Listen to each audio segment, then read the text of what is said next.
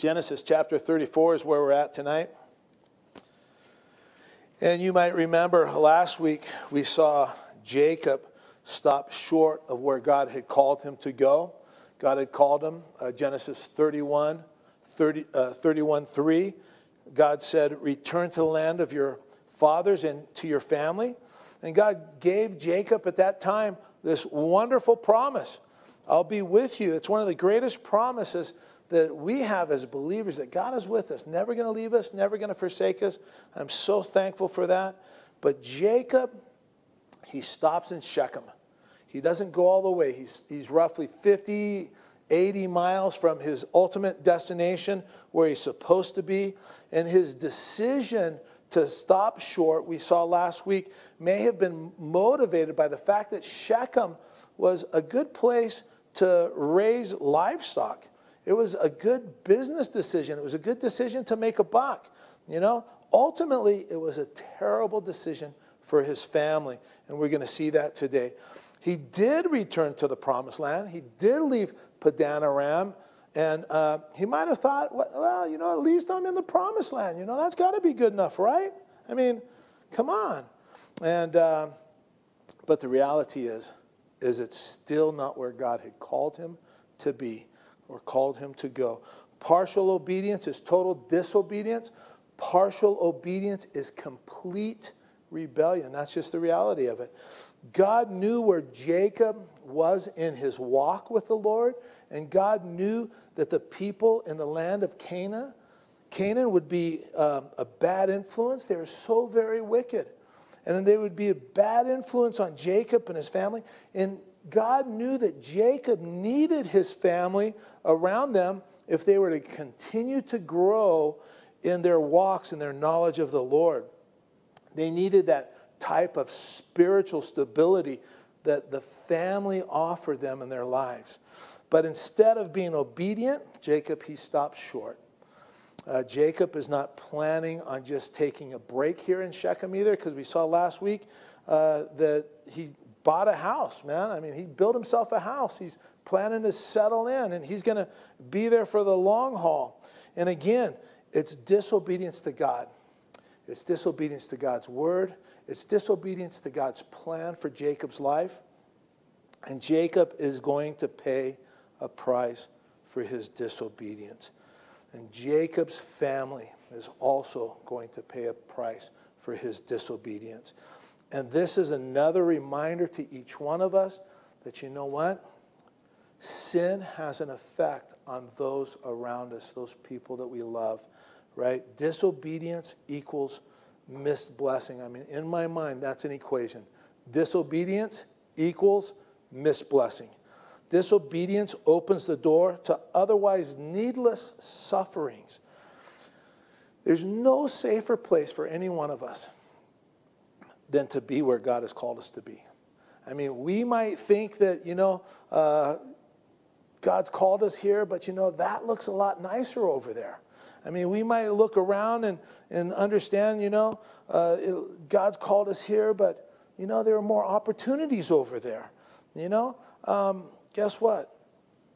Apart from God's will in your life, there's no place that poses a greater danger to you than when you're outside of his will, when you're someplace he doesn't want you to be. And it poses a tremendous danger to you, to your family, and to all the people around you that you love. And those places, when we're someplace that God doesn't want us to be, when we're outside of God's will, what happens is it retards our spiritual growth. It's wasted years like we've seen in Jacob's life. In its wasted years, it retards our growth. It retards our walk with the Lord. Complete and total obedience to God is the only safe place for us. And because of Jacob's disobedience, all kinds of problems begin to unfold in Jacob's life, as we are going to see in this chapter. Verse 1 says, Now Dinah, the daughter of Leah, whom she had borne to Jacob, went out to see the daughters of the land. Now, Dinah is probably 14, 16 years old here. She's completely innocent. She's just going to go out. She wants to hang out with other girls in the area. Maybe she's looking for a friend. We don't know for sure. Maybe she's, curious about the culture that they're living in now, but she's completely ignorant of any danger. I mean, you know, she doesn't know. She's just a young girl. Sometimes we see today girls dress in very provocative ways, you know, and they just want to fit into the culture. They just want to fit in amongst their friends. But the way they dress is asking for trouble. I mean, we've all seen it. We've all seen girls like, what are you doing? You know, it was a failure on Jacob's part right here not to provide supervision in a completely pagan city. As parents, we need to be wise for our kids. You know, they may not like it, but guess what? It's okay. Doesn't matter if they like it or not, because that's what parenting is all about. Parenting is exercising proper oversight and supervision and providing guidance to our kids in the ways of the Lord. In verse 2 it says, and when Shechem the son of Hamor the Hivite, prince of the country, saw her, he took her and lay with her, and he violated her. Hamor is the king over the people in this area of Shechem. Shechem is his son, and we read that he's a prince. And the Hebrew word translated here, stating that Shechem violated Dinah, it means that he afflicted her. He oppressed her. But what he did was he raped her. And again, it's not her fault. And in this Canaanite culture, that's just what people did, you know, especially if you had any kind of power. You know, the Canaanites had become so vile, so sinful. It's just what they did. You know, they took what they wanted and you know, we'll just fix it later. Now, Shechem didn't rape Dinah and then just discard her as if that makes it any better. But it says, verse 3, his soul was strongly attracted to Dinah, the daughter of Jacob, and he loved the young woman and spoke kindly to the young woman. So when it says here that he spoke kindly to the young woman, it means that he spoke to her from his heart. He feels love for her as much as he knows what love is. In verse 4, so Shechem spoke to his father Hamor, saying, get me this young woman as a wife. You know, he wants his father to make the necessary arrangements for them to be together in that culture. You know, they were arranged marriages by the parents. So he tells his dad, hey, make it happen, Pops, you know. So Shechem, he doesn't love Dinah, though, in a true sense, right? It's a selfish love that he has. He loves her for what he can get from her, not what he could be to her or what he could give to her. First off, true love waits. It's very clear. For the New Testament, 1 Thessalonians 4, 3 through 7. If you want to turn there, you can turn there real quick. If not, just listen. 1 Thessalonians 4, 3 through 7. For this is the will of God, your sanctification, that you should abstain from sexual immorality, that each of you should know how to possess his own vessel in sanctification and honor, not in passion of lust like the Gentiles who do not know God, that no one should take advantage of and defraud his brother in this matter, because the Lord is the avenger of all such. Also, we also forewarned you and testified, for God did not call us to uncleanness, but to holiness. So selfish, sinful love, better known as lust, you know, it attempts to take advantage of other people, right? It's wrapped up in what looks like love, but it's there only to defraud the other person, right? It's to trick them into getting what they want. And so true love, though, it seeks to lift up. It seeks only that which is best for the other person. Its desire is to see that other person blossom and achieve their fullest potential, right? That's the love that God has called us to as men for our wives, right? To see them become the person God intends them to be and expect nothing in return. That's what agape love is all about. It doesn't seek its own. In verse 5, it says, and Jacob heard that he had defiled Dinah, his daughter. So in that culture, Dinah being raped or defiled would ruin her chances of ever being married, ever having, a family. And when Jacob hears about what happened to Dinah, it says his sons were with the livestock in the field. So Jacob held his peace until they came. Then Hamor, the father of Shechem, went out to Jacob to speak to him. Hamor, he goes out to speak to Jacob, and so that they could come to some type of arrangement in regards to Dinah and Shechem, so that they could be married. In verse 7 it says, and the sons of Jacob, now these are the 11 brothers of Dinah now, they came in from the field when they heard it. The news of what happened to Dinah gets out to the boys as they were tending the flocks.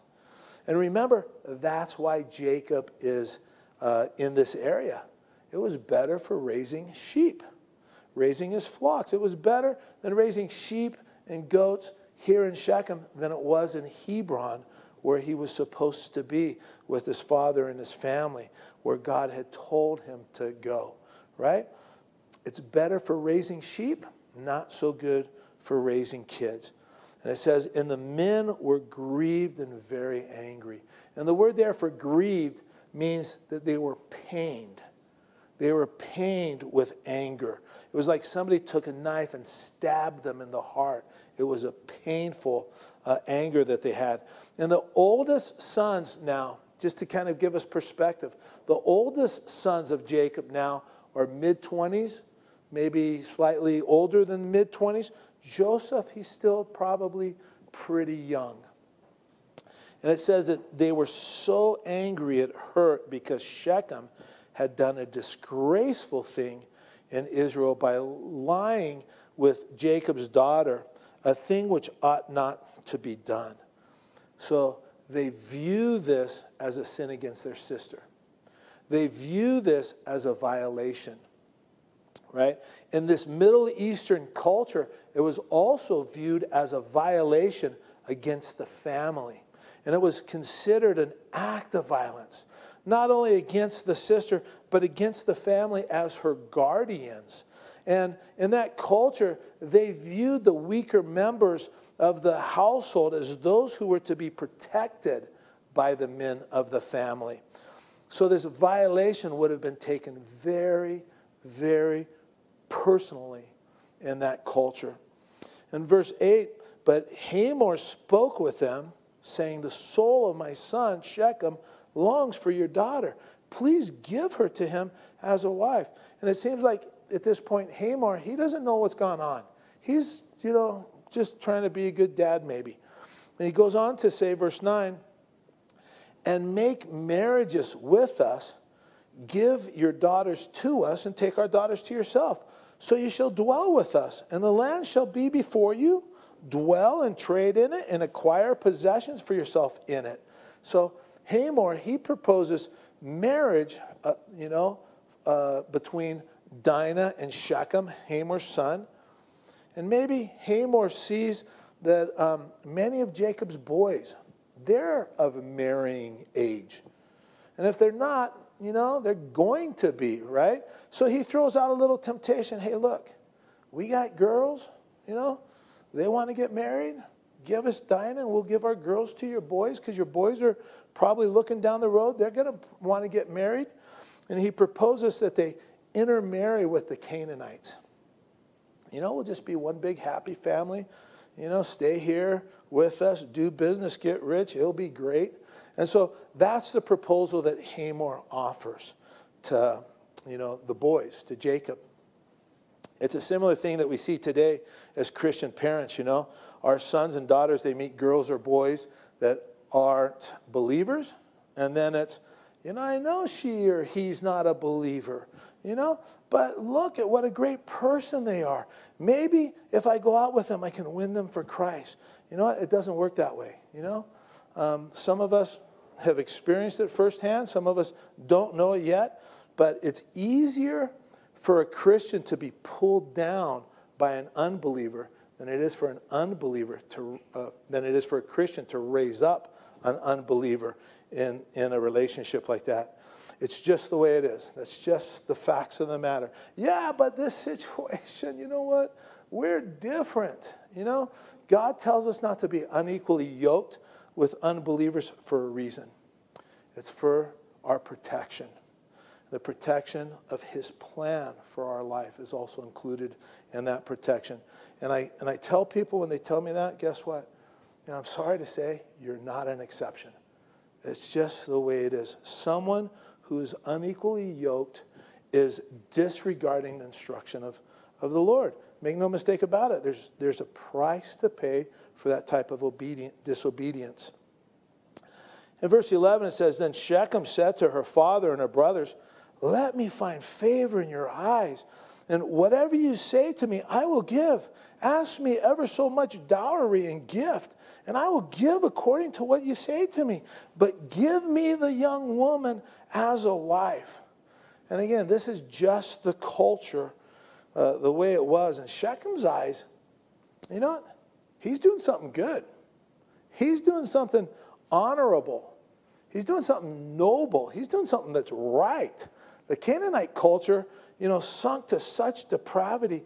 Shechem thinks that everyone should be excited about, his proposal. And neither Shechem or his father Hamor feel the need to apologize for what's gone on. In their eyes, there was nothing to be ashamed of. An unattended woman, she's fair game. And even this type of sexual activity, this forcible sexual activity, it's even part of their religious practices during this time. It's really terrible. And it just makes me think, as I was looking through this, doesn't it just make you so happy that God has given us his word to keep us on track in regards to right and wrong? I'm so thankful. Sadly, it's not held in the esteem that it used to be held in our country, but through us as the church, through us as believers, as a people of God, we're to have this preserving influence on those that are around us, around us locally, but also in our nation, because guess what? We know what's right. We're to be the standard bearers of right and wrong. So verse 13 says, But the son of Jacob answered Shechem and Hamor his father and spoke deceitfully because he had defiled Dinah their sister. And we're going to see some terrible things now about to happen. The sons of Jacob, they begin to speak up and they begin to deal with the situation, and it wasn't their place. They take over the negotiation here. And it would seem that they take the lead here while Jacob is happy to take a back seat. And he should have been taking the lead as a father, but he fails in this respect. Jacob hates confrontation. He hates it. He wants to avoid it, even when the situation demands that he act. And he fails to take charge of the situation. He fails to step up. He fails to be the leader of his family in this time of crisis. And it's a total failure for Jacob. And when dads fail to step up and take the leadership role in a situation like this or in the family, the kids are forced to take over. And you know what? The kids, they'll do that. They'll step up and they'll try to take over. Jacob does nothing in the situation, so his boys step up, but they step up with an untempered, ungodly anger because they're young kids and they're not up to the challenge, right? Because Jacob will not take charge, because he won't take the role of leader as the father, things are going to get a lot worse. Jacob should have stepped up so that what's coming about could have been avoided. And it's amazing that the boys are going to accept the invitation to intermarry with the Canaanites if they get circumcised, right? And what's amazing about that is when the proposal is made along with that counter offer, yeah, we'll marry, intermarry, you just get circumcised, it's a done deal. what's amazing about that is Jacob, he doesn't say a word, right? He's the patriarch. He's one of the patriarchs of the single most important bloodline in human history. It's the bloodline that God has chosen to bring the Messiah into the world, right? And this king of this little kingdom in Canaan makes this offer that would absorb the people of Israel like all the other tribes of people that they have absorbed by them. And Jacob doesn't say a thing. Jacob should have jumped up and shouted at the top of his lungs, there's no way that's going to happen, not as long as I'm alive. But he doesn't do it. He fails to lead his family in what's right. So the boys jump in, and they're going to deceive the people of Shechem. And what these boys are going to do, I mean, it is so wrong, right? They're not going to bring justice to the situation. They're going to go beyond what is just, and they're going to slaughter innocent life. They're going to allow their fleshly anger to draw them into sin. And that's why, you know what, we have instruction to avoid these kinds of things. We have instruction. Romans 12:19 says, Beloved, do not avenge yourself, but rather give place to wrath, for it is written, but rather give place to wrath, for it is written, vengeance is mine, I will repay, says the Lord. And the reason why we shouldn't engage in vengeance is because, man, our hearts are so dark, our hearts are so wicked, we'll take things too far. It's better to let God deal with it.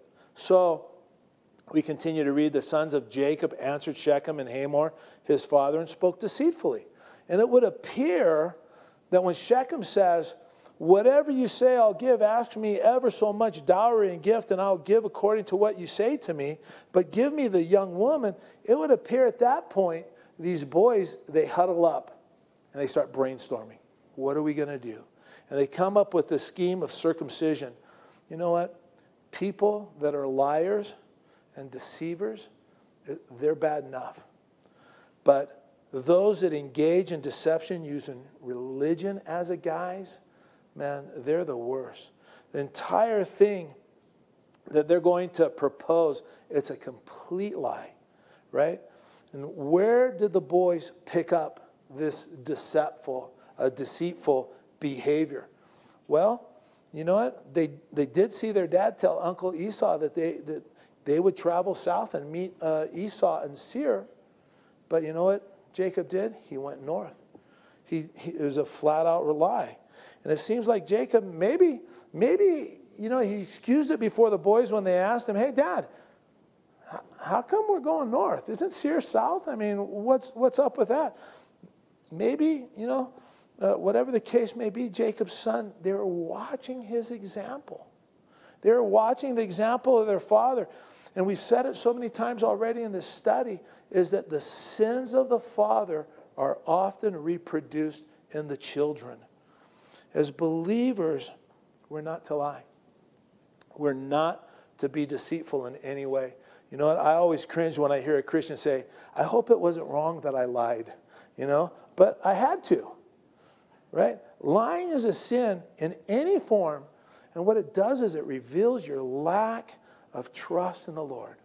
So often people say, well, if I didn't lie, then this or that would happen. You know, it was my only choice. Not true. It's not true. You can be truthful and give room for God to work. You know, I have a friend that he was smuggling Bibles into Cuba. And one time crossing into the country, they specifically asked him if he had any Bibles. And had they found any Bibles on him, they would have confiscated the Bibles. They would have detained him. The trip would have been a total failure. You know, all that money would be wasted, and, you know, the Bibles are gone. You know, so what do you think he said? He was faced with an opportunity to lie, or he was faced with the opportunity to tell the truth. And you know what he did? What do you think he did? What would you have done? You know what he did? He said, I got a suitcase full of Bibles. They're like, okay, come on. They just waved them through. You know what? He told the truth, and he allowed God to intervene. You know, God cannot and God will not bless a lie. God honors and blesses faith and trust in him. Lying is just an admission on your part or my part that, hey, we don't trust the Lord to move in our situation, and we need to take matters in our own hands, right? It's an admission in that moment that we're more like Jacob than we are like Israel. Trust the Lord and allow him to work. What's the song say? Trust and obey. It's the only way, right? Anyway, their excuse for being deceitful is because Shechem had defiled Dinah, their sister. Verse 14, and they said to them, we can't do this thing to give our sister to one who's uncircumcised. I mean, that would be a reproach to us. But I don't know. Maybe on this condition we would consent to you. If you'll become as we are, if every male of you is circumcised. And you know what? It just gets worse and it gets worse. I mean, these guys are not only lying, they're using spiritual jargon, spiritual words, and they're using the sign of God's covenant to them to cover up their intent to murder every male in the city because of what one man had did to Dinah. And they continue. You know, then we'll give our daughters to you. You guys get circumcised, we'll give our daughters to you, and we'll take your daughters to us, and we'll dwell with you, and we'll become one people. Not a peep from Jacob. He's failing so monumentally here and not stepping up to lead his family at this moment. You know, it's just sin on Jacob's part that he doesn't say anything, that he doesn't step in and put a stop to this lie. And verse 17 says, but if you will heed us and be circumcised, then we'll take our daughter and be gone, right? If you will not heed us and be circumcised, then we'll take our daughter and be gone. Listen, hey, it's my ball, my rules. You don't like it? We'll leave. We'll go home. And their words pleased Hamor and Shechem, Hamor's son. So the young man did not delay to do the thing. I mean, he's in a hurry because he delighted in Jacob's daughter. He was more honorable than all the household of his father. And Hamor and Shechem, his son, came to the gate of their city and spoke with the men of their city. Now, man, I can't imagine a harder sell. You know what? I mean, all right, guys, I got some good news and I got some, I don't know, not so good news. I mean, it just all depends on how you look at it, right? And Hamor and Shechem came to the gate of their city and spoke with the men of the city, saying, these men are at peace with us. Therefore, let them dwell in the land and trade in it. For indeed, the land is large enough for them. Let us take their daughters as our wives, and let us give them our daughters.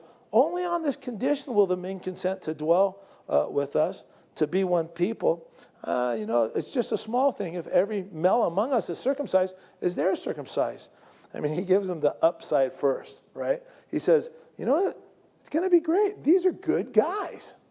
You know, they're really good guys, and we can marry their kids, and our kids can, we can marry their kids, and their kids can marry our kids. It's going to be great. You're just going to, I don't know, have to be circumcised first. And all the ears perk up like, what? Yeah, you just have to be circumcised first. That's all they're asking.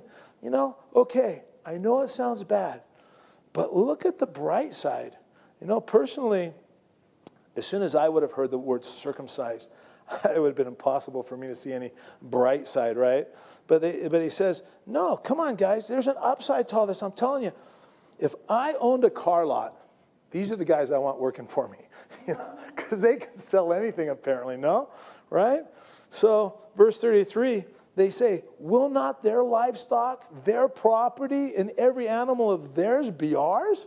Only let us consent to them, and they'll dwell with us. He's basically saying to them, look, we'll absorb them as a people. They'll basically disappear, and whatever they possess now, it's going to be ours. There's nothing they can do about it. And because Jacob won't step up, It's unbelievably dangerous now what's going on here, because the bloodline of Abraham, Isaac, and Jacob, through which the Savior is to come into the world, is in terrible danger of disappearing from the face of the world right here. Right? God's going to have to step in and protect his plan of salvation. Verse 24, and all who went out of the gate of his city heeded Hamor and Shechem his son. Every male was circumcised, all who went out of the gate of his city. So all the males of the city, they bought into the upside. Yeah, that does sound pretty good, right? Getting rich was worth the pain of circumcision, so every male in the city gets circumcised. Now, don't think for an instant, our grandson just recently got circumcised, right? It's a nice, sterile environment, scalpels, they've been in the autoclave, they're sharp, precision, sharpened, right? There's painkillers, right? Not in this situation. The circumcision was done with semi-sharp stones, right? It was done by people who had never done it before. This is total on-the-job training. And the last thing you want to hear that day is, whoops, right? It's just like, what do you mean, whoops? I remember, when I was first in practice, I had a patient, and I don't remember exactly what it was, whether I looked at an X-ray or whatever it was, but without any control on my part, came out with a wow. And they're like, wow, what does that mean? That's medical language for I have everything under control. This is the last thing you want to hear from a doctor. Whoops, wow, right? So just imagine the potential for an infection here. They're doing this in a field. The potential for infection. And as a result of this procedure, all these men, they're not feeling their best at this point. Verse 25, now it came to pass on the third day, when they were in pain, that two of the sons of Jacob, Simeon and Levi, Dinah's brothers, each took a sword and came boldly upon the city and killed all the males. Now, Simeon and Levi, they're full brothers of Dinah. Leah is the mother of all three of them. Simeon and Levi, they're very cunning, they're very crafty here. They waited until the third day, when things were at their worst in regards to pain and the ability of these men to move about. And they come into the city and they kill all the males. It's just so tragic. It's so dark. And it doesn't get any more wrong than this. James 1:20 says, the wrath of man does not produce the righteousness of God. One man sinned against their family. There was one man that they should have focused their justice on. And to kill every adult male in the city was so far off the charts. It was just so completely wrong. And they killed fathers. They killed sons. They killed grandfathers. They killed brothers. They killed uncles. They killed sons. They killed everyone. And their actions cannot be defended. These two guys committed mass murder. In 26 it says, and they killed Hamor and Shechem his son with the edge of the sword, and took Dinah from Shechem's house and went out. You read that and you just say, what? Right? We read here that Jacob allowed Dinah to be in the house of Shechem for 3 days. Just put yourself in her place. Even though Shechem couldn't do anything sexually, still, Jacob allows his daughter to be with the man that raped her for 3 full days. How do you think she felt about that? And verse 27 says, the sons of Jacob came upon the slain and plundered the city because their sister had been defiled. Now, the other 9 brothers, they come along and they plunder the dead of the city. They plunder a city full of grieving women and children, right? Simeon and Levi are cold-blooded mass murderers. And now the other 9 boys, man, they're just common thieves now. And it's all because Jacob wouldn't take a stand. He wouldn't lead his family into what was right. He wouldn't put a stop to it when he saw it brewing. Men, we're called to lead our families. Verse 28, they took their sheep, their oxen, and their donkeys, what was in the city and what was in the field, and all their wealth, all their little ones and their wives they took captive, and they plundered even all that was in the houses. I mean, this is just unimaginable what they've done, right?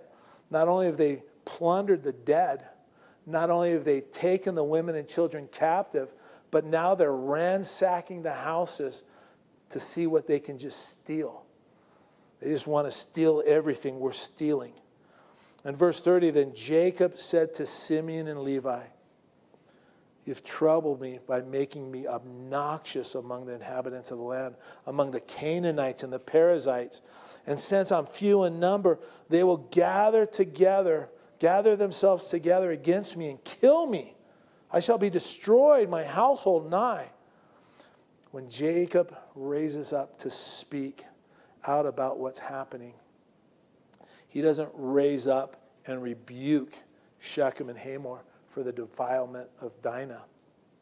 He doesn't rebuke his sons for the cold-blooded mass murder and the plunder of the city, taking the women and children captive. He doesn't rebuke them for that. You know, the burr under Jacob's saddle is that they've put his life in danger. That's the problem for him.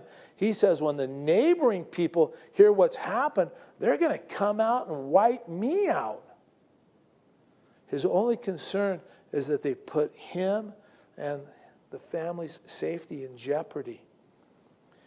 He doesn't even consider for a moment how God's righteousness has been tarnished, how these boys lied and pulled the covenant of God into that lie.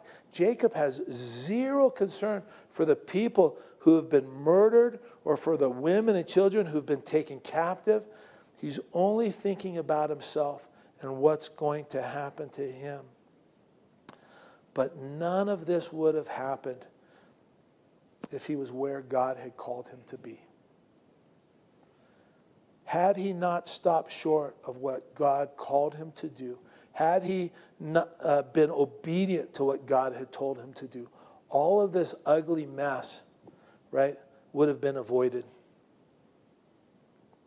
Verse 31, but they said, the boys say, should he treat our sister like a harlot? And we read this, and because we're so used to rebellion in our culture, because we're so used to the lack of respect of authority, you know, this statement, it doesn't move us, it doesn't shock us one bit. You know? But for these sons in this patriarchal society, to first of all raise up and commit this act without their father's approval, let alone without his knowledge in the culture, that would be unthinkable. No one would ever do such a thing. Not only would it be offensive to everyone in that culture, but that was the father's decision to make, what they were going to do, how they were going to respond. You don't go behind your father's back and commit such a barbarous act. You just don't go and make decisions that reflect poorly on the family without your father's knowledge, right? What they have done is overwhelmingly shocking in this culture. But then, when their father confronts them about it, even when backed up by the weakest of excuses, man, you don't throw it back in your father's face in this culture and say, well, you didn't do anything. At least we did something, Dad. You know, you just didn't do that in this culture. You wouldn't respond to a rebuke from a patriarch of the family in that way. And again, our culture has been so tainted by sin and rebellion, you know, it's almost impossible for us to understand how terrible this is. They dismiss his rebuke completely, and it just reveals that Jacob is leading a family that is completely outside of his control right now. Jacob has lost control of his family, and he's lost complete control of the most important family alive on the face of the earth at this time. He's lost complete control of the family that is to bring the Savior of all mankind into the world. And Dinah is raped. Simeon and Levi are mass murderers. The rest of the boys are complicit in their actions, becoming common thieves. They have foreign gods in their midst in this family. We're going to read in chapter 35 when we get there. They're drifting from God's purpose for their bloodline, right? Instead of being a blessing to other nations, they're out there murdering and killing other nations. God's reputation is being damaged here. Jacob is not leading in his home, and his children are in full-blown, open rebellion to him and his authority. And it's just one big mess at this moment in time. So what does a father do when he finds himself in that kind of a situation? What does any person do when they find themselves in that kind of situation? When the whole thing looks hopeless, like it's a total loss, what are you to do? What's a father to do in a time like that? And it's exactly what God tells Jacob to do. He tells him to go back to Bethel. Chapter 35, verse 1. Then God said to Jacob, "Arise, go up to Bethel and dwell there, and make an altar there to God, who appeared to you when you fled from the face of Esau your brother." God looks at the whole thing, and he sees it just as it is. How I wish that this would be burned into our hearts and minds, that it would be there every time the Holy Spirit wants to bring it to remembrance. When a situation is deteriorating, hopefully long before it gets as bad as the situation here in Jacob's life and family. But when the situation starts to break down, you know what? I pray that we would hear the Lord's voice instructing each of us to go back to Bethel. Go back to the place where you first met the Lord. And that's the significance of Bethel. It was where Jacob first met the Lord 30 years earlier. When he left the land of Canaan and he headed towards Padan Aram, right, to the place where Jacob first met God. It was that one night. He's so very tired, you remember, so very tired from his travels, his journeys. You know, he lays down to sleep. He grabs a rock for a pillow. I mean, that's got to tell you how tired he is, right?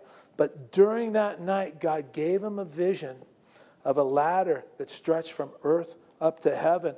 And angels were ascending and descending on the ladder. And God was at the top of the ladder directing everything in regards to the human condition. And God revealed himself that night to Jacob. And as Jacob wakes up the next morning, he commits himself to the Lord. And what God is doing here with Jacob is he's calling him back to that place where he first met the Lord. Come back to the place where you met me.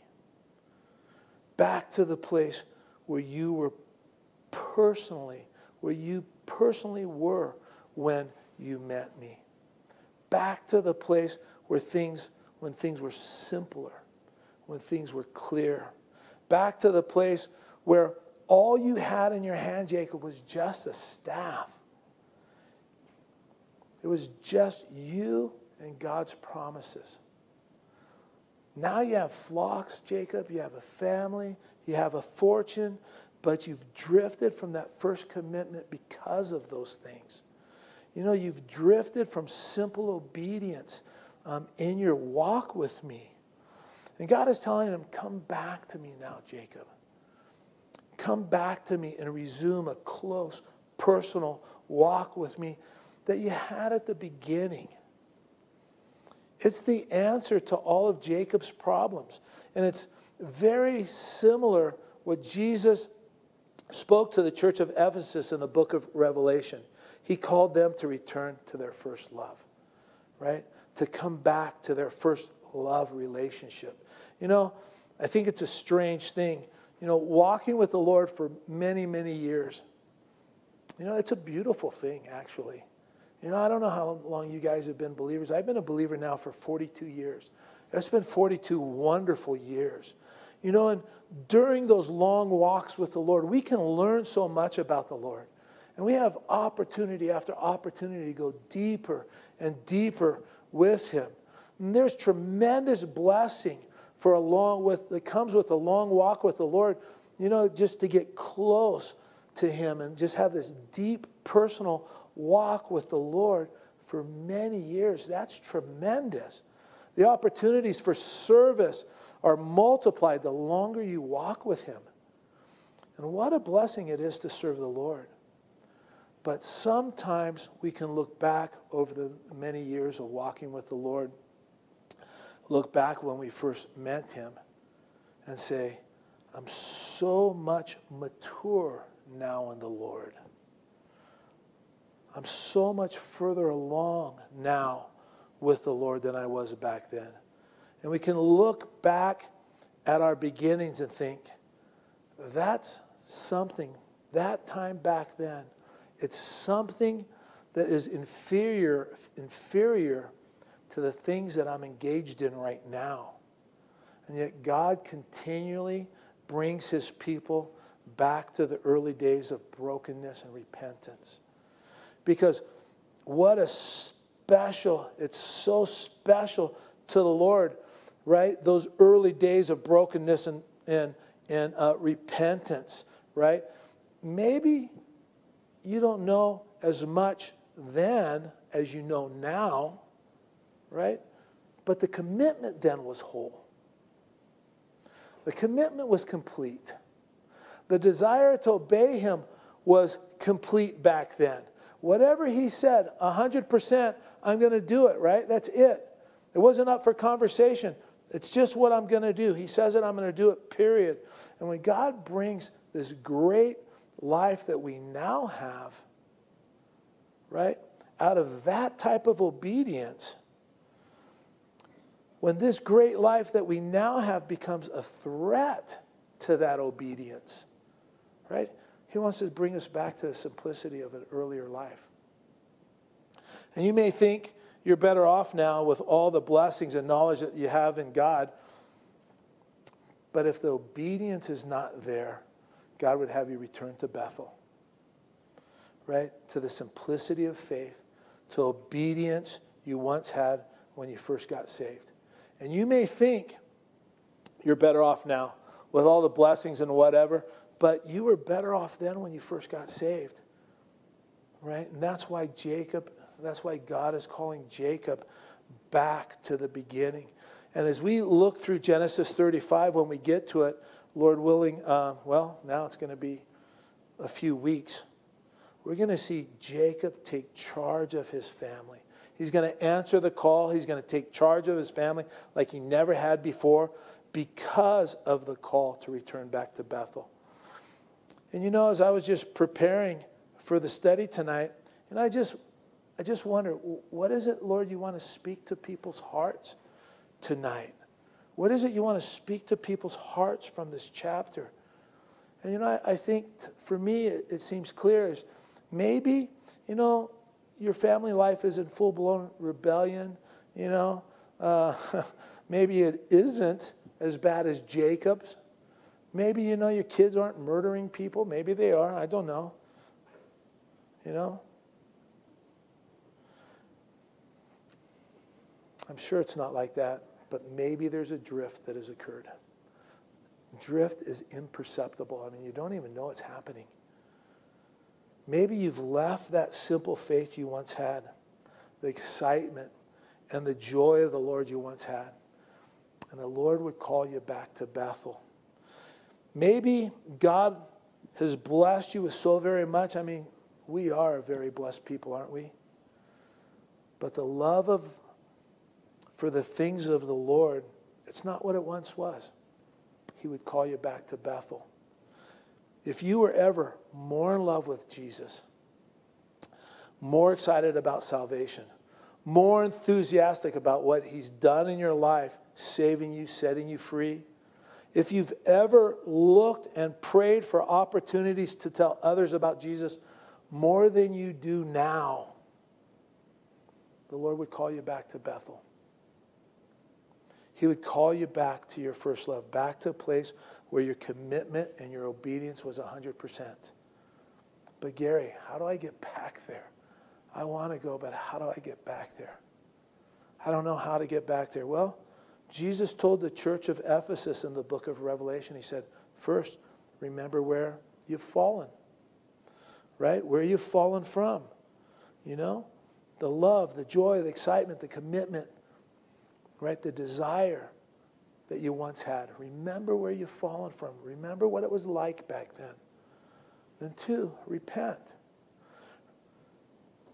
The church of Ephesus in the book of Revelation, they had to see their situation for what it was, what it is, where they've fallen, and then confess it to the Lord, and then turn around and head back to it, because that's what repentance means. It just means a change of direction. I'm going this way, but I'm going to turn around and I'm going to go that way. That's what they had to do. And then the third thing Jesus told them to do was to redo those things that you used to do. Redo those first things again. They had to remember, you know, what it was they were doing. Well, back then, you know what? I read more. I read the Bible more. I just read every Christian book I could get my hands on. I witnessed every chance I had. You know, I was in church every Bible study. They had a Bible study. When the church was open, I was there. You know what? I didn't wait to get to church. I just sang songs to the Lord.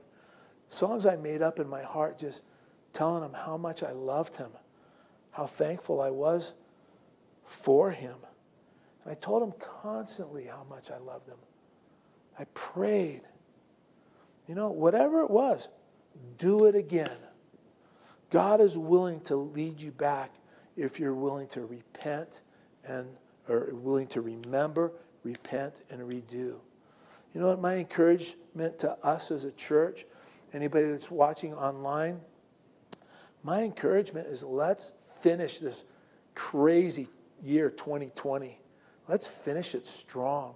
And let's start the new year right. Boy, if we got to go back to Bethel, let's go.